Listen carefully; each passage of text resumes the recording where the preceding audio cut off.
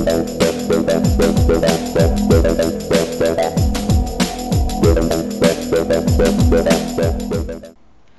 and welcome back to my video series on solving the mystery of dualism. Just want to mention that the material that I'll be covering in this video series is basically a synopsis of that which you'll find in my book, Evolving Towards the Truth, A Guide for Searchers. You can find links to my book at my website, jeffkosmosky.com, and you can find the book directly at amazon.com. In the previous video, I brought up this concept of a chasm of dualism. It's my contention that what's prevented us from building an explanatory bridge across this chasm is not a lack of understanding of the elements and details on the physical side of the chasm, but a lack of understanding or sophistication in our understanding of what's occurring on the mental side of the chasm. I also mentioned these two epistemological hurdles that have prevented man from making any progress. And more specifically, I mentioned that what's caused these epistemological hurdles is evolution, meaning that the way the human mind has evolved has impeded our ability to think about this topic of dualism in a accurate and correct way. So the purpose of this video is to try to hit this first epistemological hurdle. And to do that, we're going to take this journey, we're going to retrace the steps that the human mind typically takes as it tries to make progress against this mystery of dualism. In order to expose this first hurdle, we're actually going to begin our journey on the physical side of the chasm.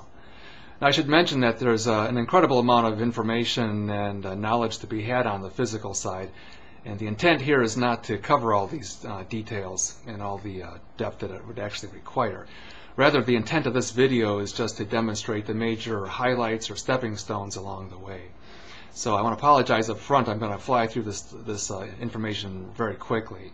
The motivated viewer is certainly welcome to take his own time discovering and learning about these topics as he or she sees fit.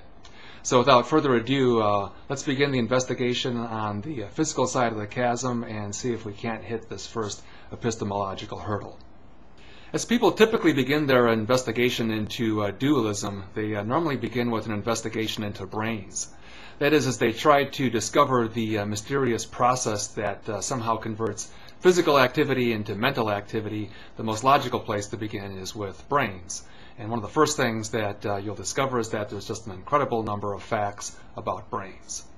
Essentially, all animals have brains. Insects have brains, worms have brains, fish have brains, and of course mammals and humans have brains. There's a type of structure to brains. They're not just a homogeneous blob of identical cells. Much like the digestive system, there's a type of modularity to brains. Mammalian brains start with a interior core of a brain stem, and this is surrounded by a midbrain or a limbic system, and this is further surrounded by a cortex. Each one of these major modules is then further subdivided into submodules, and each one of these submodules has its own basic area of responsibility and specialty. Brains consist of an incredible number of cells. There are several types of cells, but neurons are the main cell of interest to us. The human brain is believed to consist of over 10 billion neurons, and each one of these neurons is in intimate communication with other neurons. Some neurons are believed to be in contact with up to as many as 10,000 other neurons. Some of the brain is concerned primarily with more mundane activities like regulation of body temperature, heart rate, and hormones. And some of the brain is concerned exclusively with muscle control and motor control. But we're not really concerned about those types of activities here. We're more concerned about consciousness, sensory experience, and qualia. So the next logical place to investigate in our journey here would be the sensing systems. And as we investigate these, we find there's a type of architectural similarity between them, whether we're talking about the sense of smell or the sense of taste or the sense of hearing or touch. This general architecture consists of three different types of cells or neurons. There's sensing neurons, transmitting neurons, and reporting neurons. The sensing neurons are basically very specialized types of cells that respond to specific stimuli, whether we're talking about cells on the surface of our tongue or up in our nasal passages or on our skin. They basically detect these very specific types of stimuli, and when they do, they become active, and they then stimulate the downstream transmitting neurons, and those in turn then further stimulate the reporting neurons in the brain. As we continue our investigation, we soon discover that the real key players here are probably these reporting neurons in the brain. And these reporting neurons don't just occur hither and yon, but they're actually organized into what's referred to as maps. This diagram here probably provides one of the best examples of how these maps work. Rats have these facial whiskers that act essentially as feelers, so that when any one of these whiskers becomes deflected or whatnot, it tends to stimulate the reporting neurons at the base of the whisker.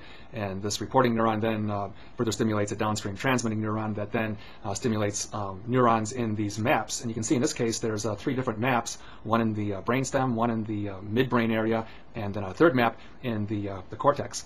And so the idea is that for every one of these facial whiskers, there's a small cluster of reporting neurons that directly correspond to it.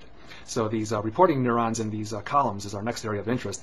And it turns out that it isn't the case that just a single neuron fires in the brain for the movement of a single rat whisker. Rather, there's a column, and these columns or little groups of neurons consist of approximately 100 neurons. So these 100 neurons all become active at one time when any single whisker gets deflected. And the same basic architecture applies to all of our sensing modes, whether we're talking about touch, smell, or taste, or sight, or hearing. The idea being that these reporting neurons occur in maps, and there's several different maps for each mode in the brain, and any one of these maps consists of columns of reporting neurons that all become active at any one time.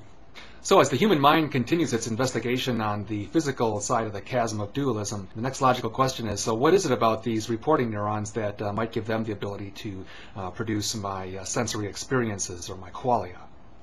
There are basically 2 features that differentiate neurons or nerve cells from all the other cells in the body. The first is their shape.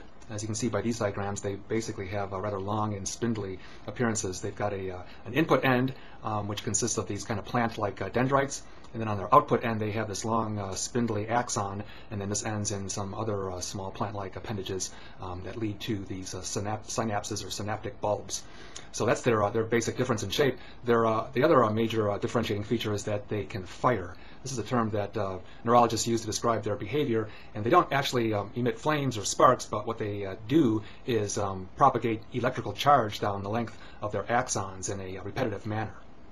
And as the human mind would be curious to learn more about this firing phenomenon, it would encounter diagrams like these. And these diagrams basically depict the rather special ability of the cell wall of the neuron to be able to shuttle and move charged particles or charged ions back and forth through the cell wall. And by virtue of rather a choreographed ability to do this, it can shuttle this electrical charge down the length of the axon.